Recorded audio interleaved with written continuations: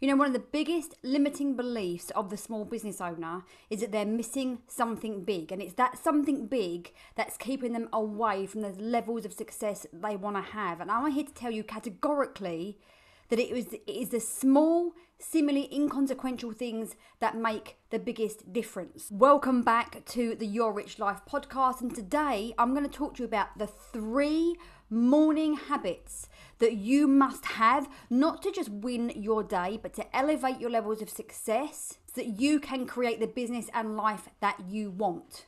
In reality, what we know is that the people that are really achieving at high levels, the world's highest performers, they get that way through some simple habits that they do every single day. And one of the primary ones is how they start their morning. Now, this is more than just about a morning routine. So today I want to share with you 3 parts of your morning routine, 3 essential parts of your morning routine that won't just help you win your day, but they will elevate you to higher levels of success guaranteed. And the best news is they're really simple and you could literally start them today. So number 1 is you need to leave the phone alone.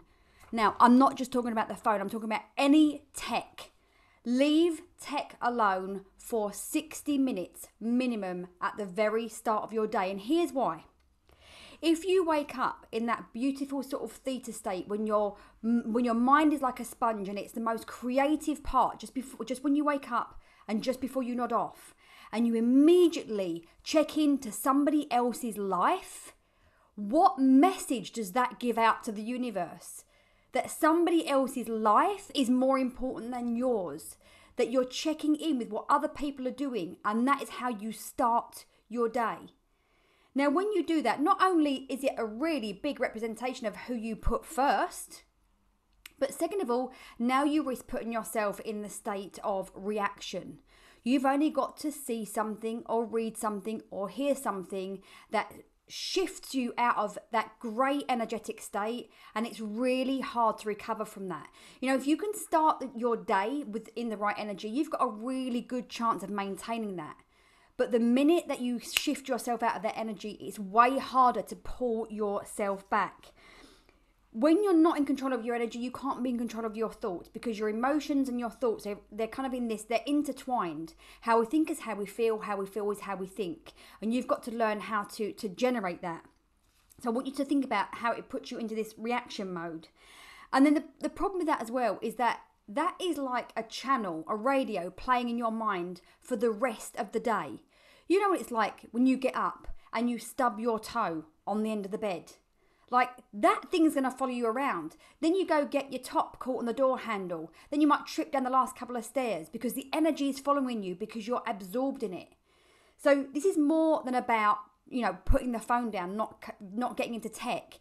It's really about the energy that you create from the minute that you open your eyes. So put the phone down. The second thing is touch the dream. Touch the dream, touch the vision. What I mean by that is that, again, very similar to number 1, it's easy because we're wired that way to step straight into work, to get ourselves involved in that to-do list, thinking I can tick all this stuff off now and then I will feel. And when we're in that moment, when we're in the to-doing, we're in the very logical reasoning of the more I get done, the more I achieve, the further I will go. But we're missing the creative magic, because your reality is created in 2 ways. Your reality is created through repetitive behaviors. Your reality is also created by the repetition of a dominant frequency. That means that everything you think, the thoughts that you hold dominant in your mind, they create this frequency, an energetic frequency that's unique to you. And that is lining you up with outcomes. So if you're constantly in the to-do, you're missing out on this power pack that is focusing in on your energy. We are told from a very young age, about 5 or 6, stop daydreaming. Focus on what you're supposed to be doing. It's instilled in us not to do that daydreaming, not to touch the vision. But the vision, the commitment to creating the feeling frequency, not only, number 1, makes the journey more fun, and this is already a hard journey, but number 2, it allows you to line up with an outcome that you can't see or guarantee. So you'll find yourself making more progress more easily and probably getting outcomes that you couldn't even see in your conscious mind because we just don't have that level of power. So allowing yourself to engage in touching the vision through daydreaming, through journaling, through writing, through doodling. I don't care if you go through Pinterest, whether you look at catalogs, whatever it is that you do, as long as it allows you to jump fully into that feeling state, to bathe in a luxurious bubble bath of feelings and emotions of what it is that you're moving towards. The longer you spend in that frequency, not only does it align you up with those outcomes much more quickly, but like I say, it's a power pack, it's an add-on, a massive add-on to the action. When you add powerful intention and attention to your action, you go further, more quickly, and more easily.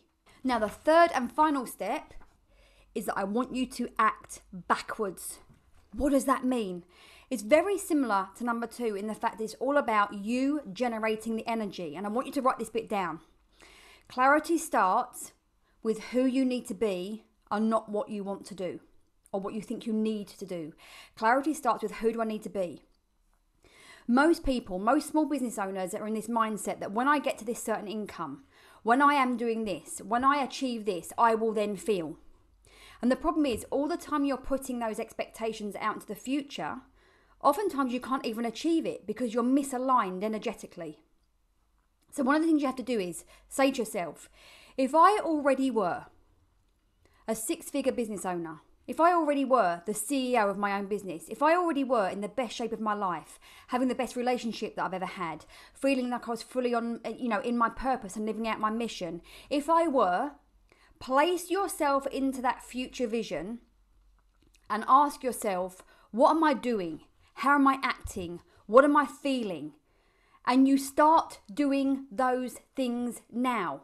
You cannot become a queen if you act like a pawn.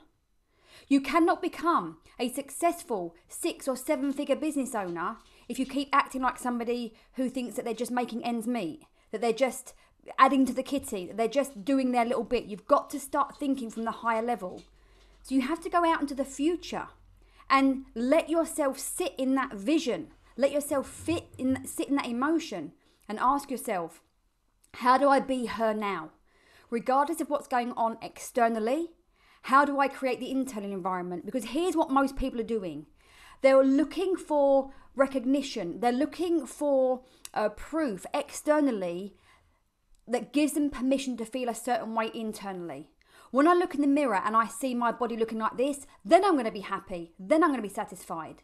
When I look in my bank account and I see this, then I'm going to feel successful. When I'm working with this number of clients, then I'm going to feel like I've made it. But do you see the problem here? The problem is that you're always going to move those parameters. And what you're looking for in any one of your goals is an emotion. You're looking to feel something. But as a human being, you get to feel that thing at will. You get to generate the energy. It's a key high performance skill, learning how to generate the energy regardless of what is going on in your external reality. That is the third thing that's so important. Think backwards. So don't wait to feel something. Don't wait to feel like you're successful. You act like that person now. And let's face it, none of those things are hard. All you're being asked to do is not touch tech for 60 minutes in the morning. You're being asked to prioritize yourself and not somebody else's life or some inconsequential crap that's happening on social media. You're being asked to daydream. How hard is that? How hard is it commit to spending 30 minutes in several places throughout the day to dream, to vision, to pretend? Did you not used to play dress up when you was a kid? Dressing up, pretending to be somebody else? That's what we're doing now. And we're doing it like we would do it when we were 5. We believe in it. And that third thing is thinking from the end backwards. So playing dress up, playing imagination, stepping into her. Because eventually you will rewire your mind. You will create your superstar success identity. You'll understand that your next level of success is in your next level of identity that you get to choose. Breaking those paradigms, that conditioning that's been given to you. So 3 essential morning habits that won't just help you to win your day, but that will set you up for a whole new level of success, guaranteed. And you know what to do. If you love this, please subscribe and share, and I'll see you again for the next episode.